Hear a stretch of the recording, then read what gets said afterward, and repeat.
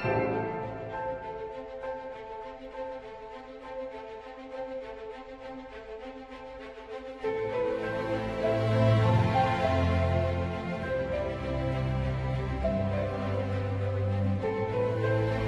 Putin looking to create some kind of not only military presence but an alliance in the region, Syria, Iran, the Baghdad government in Iraq? He already has that alliance, and basically this is just putting the icing on that cake.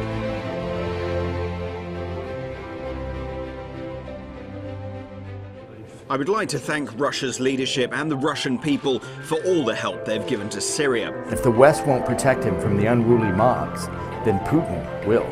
That is the case with Syria, Russia's closest ally in the Middle East.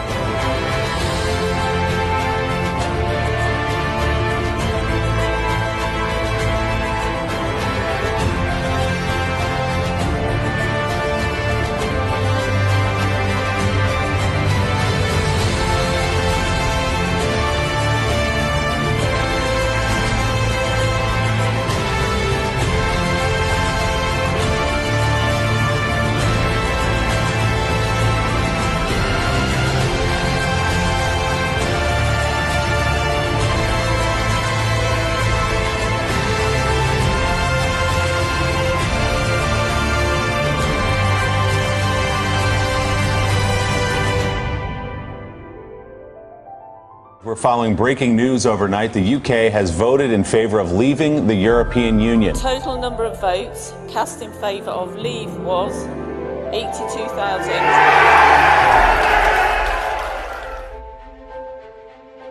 You know, when I came here 17 years ago, and I said that I wanted to lead a campaign to get Britain to leave the European Union, you all laughed at me.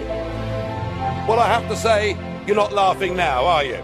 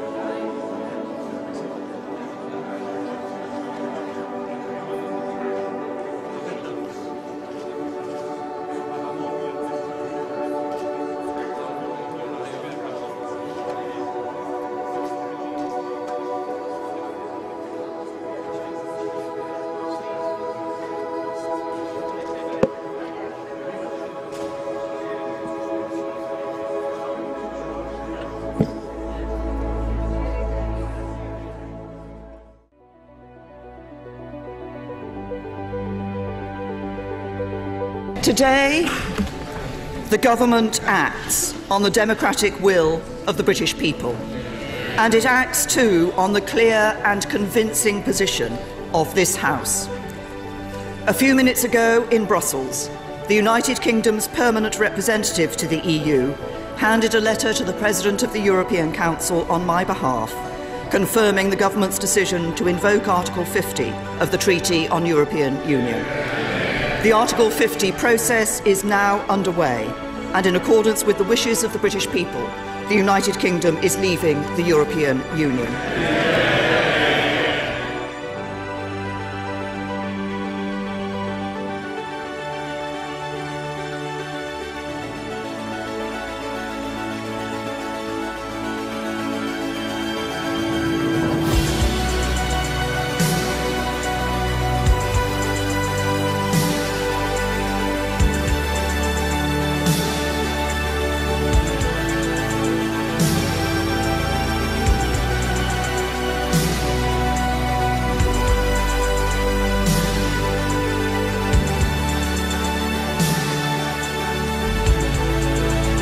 In a dramatic escalation, Fox News has learned Russia sent the largest shipment of missiles to date to Syria, a month after Russian President Vladimir Putin pledged to scale back his forces there.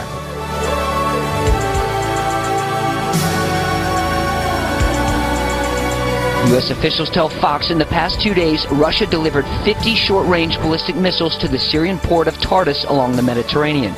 Russian SS-21 missiles are called Scarabs by NATO, meant to destroy ground targets up to 100 miles away. Russia also recently fired 6 ballistic missiles from its airbase in Syria against opposition fighters. It is not immediately clear if those opposition fighters were backed by the United States. Russia also completed delivery of its S-300 missile components to Iran, according to Russia's envoy to the Islamic Republic. U.S. officials say Russia still maintains nearly 50 jets, helicopter gunships, and drones in Syria.